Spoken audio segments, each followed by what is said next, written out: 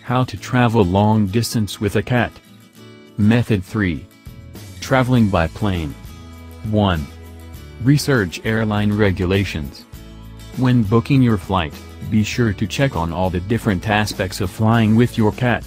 Ask if the airline allows your cat to travel in the cabin with you or if she'll have to fly below deck in the cargo hold.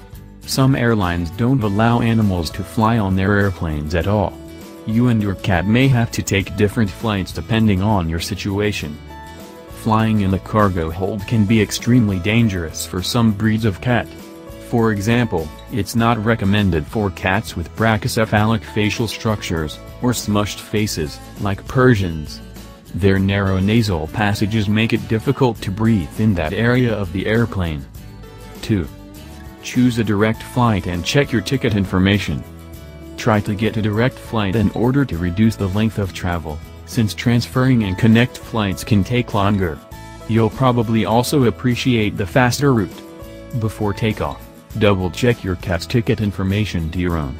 Make sure that every tag attached to your cat's carrier is clearly and correctly marked with both your flight and contact information. You should also attach a 24-hour feeding schedule to your cat's carrier. This way, your cat can be taken care of if she's delayed in her travels. 3.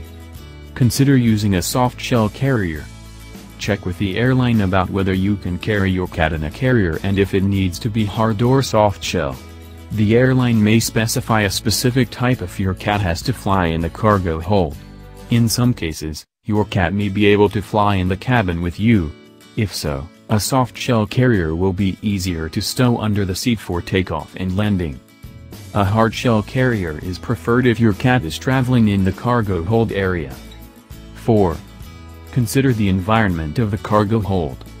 If your cat will have to fly in the cargo hold, take her comfort into account. Think about the expected temperature of the area, season, and time of day you are flying. During the warm, summer months, flying early in the morning or overnight is best to beat the heat in the cargo hold.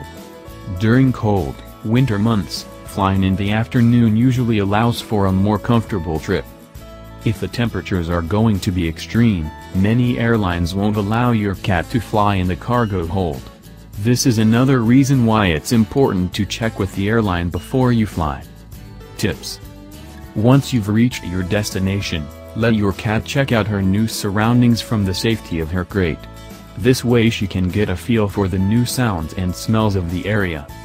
Talking to your cat while you drive or playing soft music can help drown out scary noises produced on busy roads. This can help calm her down if she's anxious about traveling.